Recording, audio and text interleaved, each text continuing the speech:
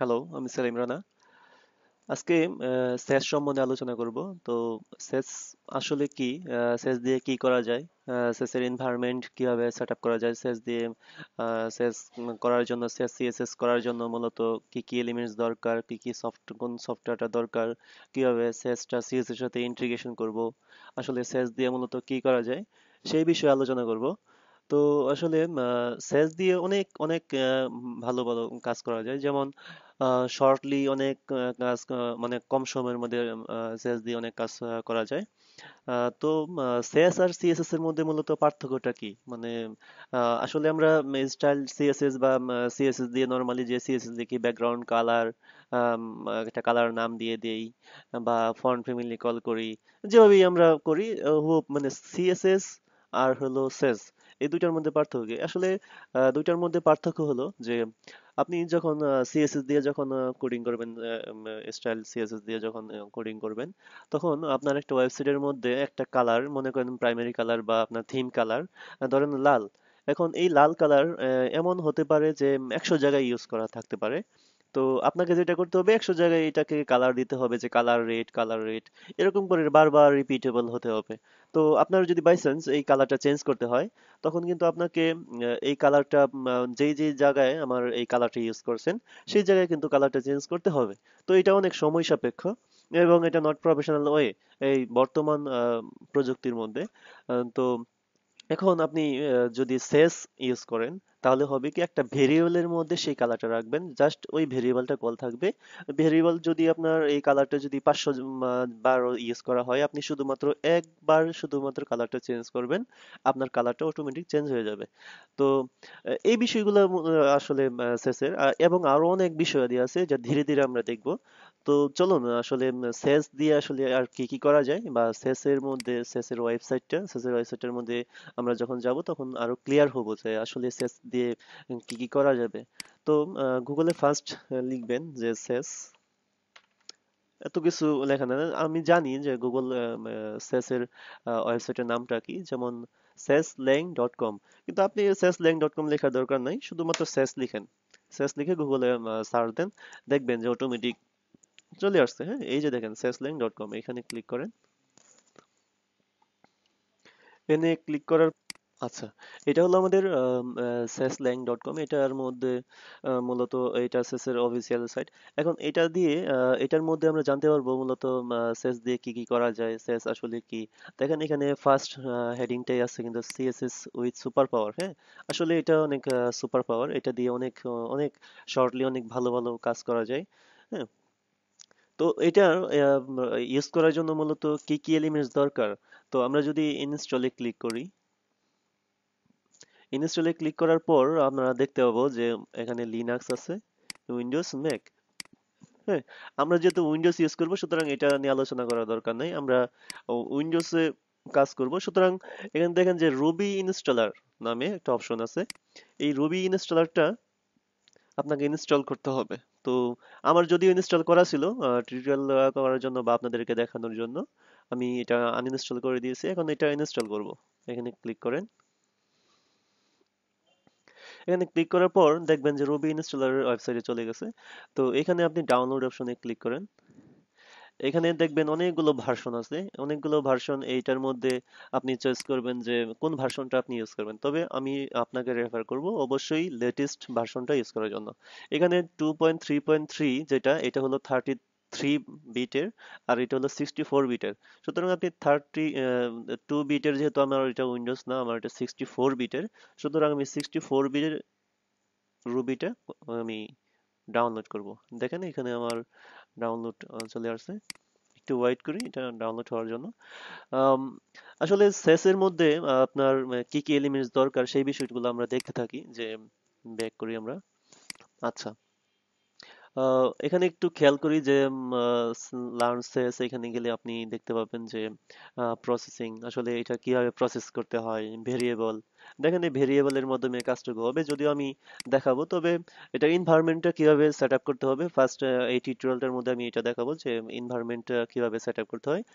Second টিউটোরিয়ালের মধ্যে দেখাবো মূলত ওয়ার্কটা কিভাবে কাজ করতে হয়। হ্যাঁ, তো দেখি আমরা যে কিভাবে স্যাসটা মূলত ইনস্টল করতে হয়। আমরা মূলত ভয় অনেকের মধ্যে আমি দেখছি যে এই বিষয়টা অনেক ক্লিয়ার না, যে আসলে এটা কিভাবে রান কমান্ডে গিয়ে এটাকে কিভাবে সেট আপ দিব বা এত কিছু লিখতে হয়। আসলে ব্যাপারটা এত মানে হার্ড না, একটু ইজি ওয়েতে আমরা বিষয়টা দেখি। যে এখানে ইনস্টল দিব যে রুবি 2.3, এটা যদিও আমার আগে ইনস্টল করা ছিল, মানে ডাউনলোড করা ছিল, তারপর আমি এটা সেট আপ করি। সেট আপ করার প্রসেসের মধ্যে আপনি প্রথমেই যেটা ইম্পর্টেন্ট সেটা আপনি অ্যাকসেপ্ট করেন। অ্যাকসেপ্ট করার পর অবশ্যই এখানে যেটা করতে হবে, এখানে মেন যেটা সেটা হলো যে আপনাকে অবশ্যই add Ruby executable to your path, এটা অবশ্যই আপনাকে ক্লিক করে দেন ইনস্টল করতে হবে। যদি আপনি এটা ক্লিক না করে ইনস্টল করেন তাহলে কিন্তু এটা কাজ করবে না। ঠিক আছে, এটা খুব খেয়াল করে দেখবেন যে add Ruby executable to your path, এখানে ইনস্টল ক্লিক করেন।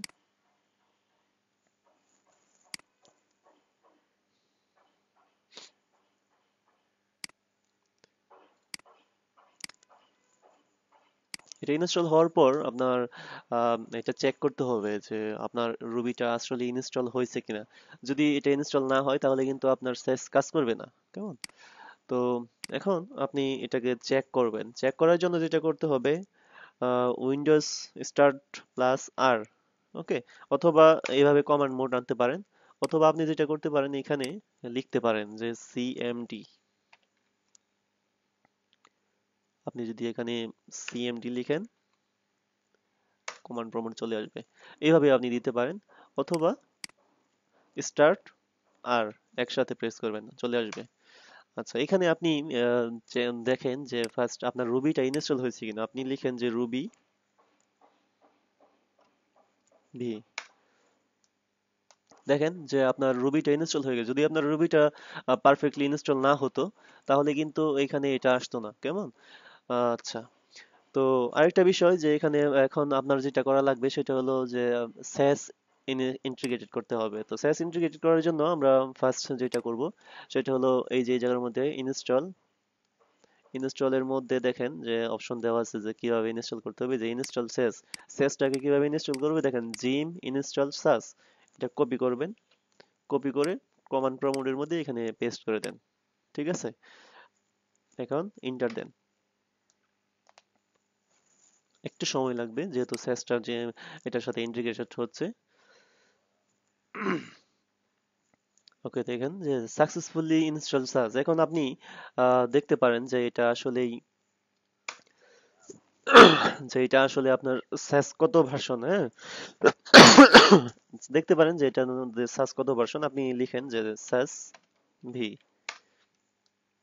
দেখেন অলরেডি আপনার 3.4.22, এটা হলো আপনার সাসের ভার্সন। এখন আপনি আহ, এটা তো আমাদের এনভায়রনমেন্ট রেডি হয়ে গেল যে আমাদের আসলে রুবি ইনস্টল হয়ে গেছে, রুবির সাথে রুবির সাথে সেস ইন্টিগ্রেশন হয়ে গেছে। রুবিটা মূলত একটা কম্পাইলার, হ্যাঁ, তো এটার সাথে কম্পাইলারটা আমাদের অ্যাক্টিভ হয়ে গেছে। মানে মূলত আমরা যখন কাজ করব তখন এটা মিনিমাইজ করে দেন আমরা কাজগুলো করব। তো এইগুলা করব কি করে, এই প্রসেসটা এখন দেখব। তো আমাদের মেইন কাজটুকু শেষ, এখন আমাদের একটা ফোল্ডার ক্রিয়েট করব। এখানে একটা ফোল্ডার হবে লাইক সেস, সেস নামে আমি একটা ফোল্ডার ক্রিয়েট করছি। এটার ভিতরে আপনি যেটা করতে পারেন সেটা হলো যে একটা ইন্ডেক্স ডট এইচটিএমএল, আবার এইখানে আপনি যেটা দিতে পারেন সেটা হলো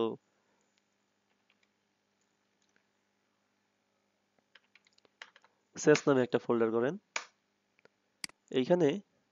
অথবা আপনি যেটা করতে পারেন যে সেস না লিখে যদি আপনি লিখেন যে এস সি এস এস, দুইটা মূলত একই কাজ, হ্যাঁ, এস সি এস এস আর সেস একই কাজ। এটা আমি দেখাবো কোনটা কিভাবে কাজ করে। এখানে আপনি লিখেন যে style dot S sorry style dot S C S S, হ্যাঁ, তো এটা লিখলেন। তো এই এই সিএসএস এর মধ্যে মূলত আমরা সবগুলো সিএসএস লিখবো।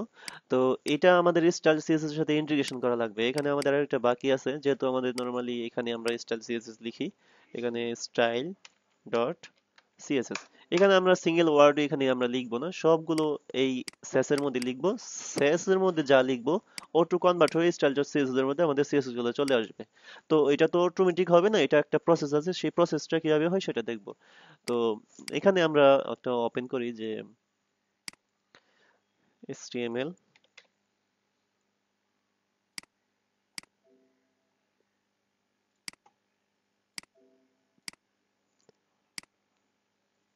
ওকে, এখানে একটু খেয়াল করি HTML5, খেয়াল করেন যে এখানে আপনি লিখেন যে সেস প্র্যাকটিস, এই জায়গার মধ্যে আমরা লিখতে পারি যে সিএসএস টাকে লিঙ্ক আপ করব। ঠিক আছে, যে সিএসএস টাকে লিঙ্ক আপ করালাম, বাট এই জায়গার মধ্যে একটু খেয়াল করে দেখবেন, এই জায়গার মধ্যে কিন্তু আমাদের সেস অপশনটা রাখার কোনো দরকার নেই, এখানে সেস অপশনটা থাকবে না লিঙ্কিং। এমন প্রশ্ন হতে পারে যে সেসটা ওই জায়গার মধ্যে আছে, তাহলে এটার সাথে লিঙ্কিংটা কিভাবে হবে? না, সেস এর সাথে এখানে কোনো লিঙ্কিং হবে না, এই স্টাইল ডট সিএসএস এর সাথে সেস এর লিঙ্কিংটা হবে। হ্যাঁ, তো আমরা একটা কাজ করতে পারি যে এই জায়গার মধ্যে এইটাকে আমরা কানেকশন করাবো। তো এটাকে কানেকশন করানোর জন্য আপনি এখানে এরকম হতে পারে যে এখানে লিখতে পারেন, আপনি যদি এখানে কেটেও দেন কোনো সমস্যা নেই। এখন আবার আপনি কমান্ড প্রম্পট ওপেন করেন, এখানে আপনি লিখবেন যে এটার যে পাথ, মানে এটার যে ফাইল, এটা আসলে কিভাবে এক্সিকিউট হয় সেটা আমি দেখাচ্ছি। যেমন লার্নসাস, লার্নসাসে যাওয়ার পর আপনি দেখবেন যে কতগুলা সিরিয়াল মেনটেন করে আছে, যেমন এখানে টপিকস, কি কি টপিকস আছে, প্রসেসিং, ভেরিয়েবল, এগুলা সিরিয়াল বাই সিরিয়াল দেখাবো। তো আপনি ফার্স্ট যান হলো প্রসেসিং এর মধ্যে, আপনি দেখেন যে ফার্স্ট আপনার লিখতে হবে যে কিভাবে এটাকে সাস সিএসএস এর সাথে আপনার স্টাইল সিএসএস টা কিভাবে ইন্টিগ্রেশন করবেন সেটা রয়ে। এখানে ফার্স্ট আপনার লিখতে হবে স্যাস ওয়াচ, এইটার মানে হলো যে আপনার স্যাস এর ডিরেক্টরি, তারপর একটা কোলন দিতে হবে, তারপর হলো স্টাইল সিএসএস এর ডিরেক্টরি। ক্লিয়ার? তো এখানে ফার্স্ট আপনার লিখতে হবে স্যাস ওয়াচ, তারপর লিখতে হবে হলো স্যাস এর স্টাইল ডট এসসিএসএস এর ডিরেক্টরি, তারপর একটা কোলন দিবেন, তারপর হবে হলো স্টাইল ডট সিএসএস এর ডিরেক্টরি। হ্যাঁ, তো এখানে ফার্স্ট আমরা লিখি যে স্যাস, ডাবল হাইফেন হবে WATCH ওয়াচ, এখানে আপনার হবে হলো স্যাস এর ডিরেক্টরি ফাইল। এটা রাইট মানে সহজ ওয়েতে কিভাবে করা যায় বা এইভাবে কিভাবে করা যায়, এইটার ডিরেক্টরিটা পাওয়ার জন্য দেখেন, একটু খেয়াল করেন, আমাদের হলো এখানে SCSS, এখান থেকে আমরা ডিরেক্টরিটা সহজে পাওয়ার জন্য আমরা যেটা করতে পারি, এই যে এখানে ডিরেক্টরি ফাইলটা আমরা কপি করব, কপি করে এখানে পেস্ট করব। পেস্ট করার পর দেখেন আমাদের অলরেডি এটা চলে আসছে, আমাদের ডিরেক্টরি ফাইল যেটা style.scss, এটা পেয়ে গেছে। কিন্তু এটা কিন্তু এখানে style.scss এটা কিন্তু আমাদের এখনো পাই নাই, সুতরাং যেহেতু এখানে ব্ল্যাক ব্যাক মানে ব্যাক স্ল্যাশ ইউজ করা আছে, সুতরাং আপনি এখানে লিখতে পারেন style.scss।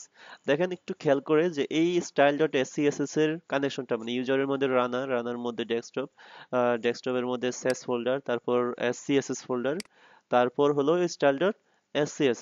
এখন আপনি এই জায়গার মধ্যে একটা কোলন দেন, আমাদের এই নিয়ম অনুসারে এখানে দেখেন যে স্যাস ওয়াচ অ্যাপ স্যাস, মানে এটা হলো স্যাস এর ডিরেক্টরি ফাইল, কোলন, এই যে আমরা কোলন দিয়েছি। তো এখানে হলো এখন দিতে হবে হলো আমাদের ডিরেক্টরি ফাইলটা, মানে style.css এর ডিরেক্টরি ফাইলটা। তো style.css এর ডিরেক্টরি ফাইল হলো এই যে এটা, কপি করেন, কপি করে এখানে পেস্ট করেন।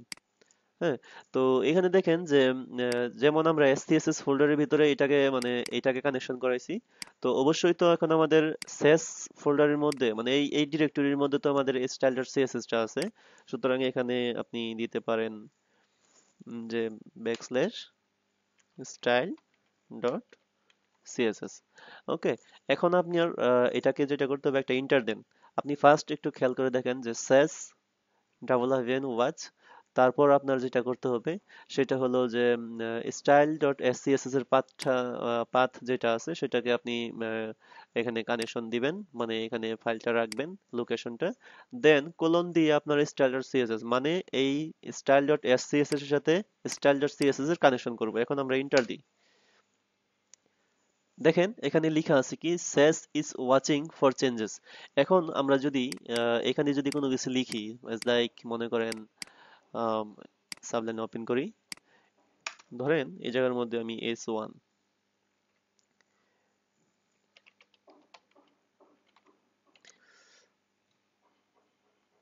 সরি, ঠিক আছে, বাংলাদেশ এই অংশটাকে যদি আমরা এখন একটা কালার দিতে চাই, আমি বিস্তারিত দেখাবো না, জাস্ট এটার সাথে ইন্টিগ্রেশনটা দেখে এই পর্বটা শেষ করব। দেন নেক্সট পর্ব থেকে আমাদের মেইন কাজটা শুরু হবে। তো আমাদের মূলত কি ছিল যে S1 কে যদি আমরা একটা কালার দিই, বা কালার রেড ধরলাম, এই কালারটা আমাদের রেড। এখন এটাকে আমরা ওপেন করব, একটু খেয়াল করে দেখি এটার কালার রেড হয়ে গেছে। কিন্তু একটা বিষয় একটু খেয়াল করে দেখবেন যে আমরা কিন্তু স্টাইল ডট সিএসএস এর মধ্যে লিখি নাই। একটু খেয়াল করে দেখেন এই জায়গার মধ্যে যে স্টাইল ডট এসসিএসএস, আমি একটু বড় করে নিই। স্টাইল ডট এসসিএসএস এটা কালার দিয়েছে কি রেড স্টাইল ডট এসসিএস এর মধ্যে, বাট আপনি যদি স্টাইল ডট সিএসএস টা ওপেন করেন তাহলে একটু খেয়াল করে দেখবেন যে এইখানে অটোমেটিক সিএসএস টা চলে আসছে, হ্যাঁ? তো আপনার এটা চলে আসছে। তো একটু খেয়াল করে আবার দেখবেন যে আহ, এই জায়গার মধ্যে S1 কালার রেড এই ওয়েতে আমরা দিব না, আমরা আমার সেসের ওয়ে সিস্টেমটা হলো, তাহলে তো এটা আমাদের স্টাইলার সিএসএস এর সিস্টেমে হয়ে গেল। এইখানে আপনি নিবেন যে একটা ভেরিয়েবল নেন কালার রেড, কালার রেড নিয়ে আপনি এখানে কালার নাম দিয়ে দেন রেড। এখন এই যে এখানে যে ভেরিয়েবলটা আপনি ইউজ করছেন সেই ভেরিয়েবলটা এই জায়গার মধ্যে পেস্ট করে দেন। এখন এরকম কালার রেট যদি আপনার আরো 100 বার থাকে, সেই 100 জায়গার মধ্যে আপনি কালার রেট ইউজ করে দিবেন, মানে ভেরিয়েবলটা ইউজ করে দিবেন। তাহলে যেটা হবে যে আপনার এই জায়গার মধ্যে যেই কালারটা দিবেন, ধরেন এখন আমি এটাকে রিলোড করব, রিলোড করার পর এটাই থাকতেছে। তো আপনি যখন এটার মধ্যে দিবেন গ্রিন, দেখেন এই জায়গার মধ্যে গ্রিন টেক্সট চলে আসছে, হ্যাঁ? তো এইভাবে আমরা মূলত কাজটা করব। এরপর এখন তো ভেরিয়েবল দেখছি, ভেরিয়েবল দেখার পর আমাদের এখানে কি কি অপশন আছে সেই অপশনগুলো দেখবো, যে এখানে ভেরিয়েবল ভেরিয়েবল দিয়ে আরো কি কি করা যায় সেগুলো দেখবো। তারপর নেস্টিং গুলা দেখবো, হ্যাঁ? তো আশা করি আপনারা এটা বুঝতে পারছেন। আর যেটা করবেন যে ফার্স্ট এটা মানে এই এনভায়রনমেন্টটা সেটআপ দেওয়াটা খুব ক্লিয়ারলি ভাবে শিখে নেবেন। আর এটাকে মানে অনেক কঠিন ভাবা যাবে না, হ্যাঁ? অনেক ইজি, আশা করি অনেক ভালো করে বুঝতে পারবেন। কারণ এটার মধ্যে ফার্স্ট যেটা করতে হয় সেটা আমি, আপনি যদি চান যে আমার গিটহাবের মধ্যে আমি সিরিয়াল অনুসারে লিখে দিয়েছি যে কিভাবে কি করতে হবে। আপনি যদি দেখেন যে সেস সেটআপ ইনফো এটা যদি যান, তো এই জায়গার মধ্যে আপনি দেখবেন যে ফার্স্ট স্টেপের মধ্যে কি রুবি ভার্সন, মানে আপনার রুবিটা ইনস্টল করার পর কমেন্ট মোডে গিয়ে আপনার লিখতে হবে রুবি ভি। তাহলে আপনার যেটা হবে রুবি ভার্সনটা কত সেটা দেখাবে।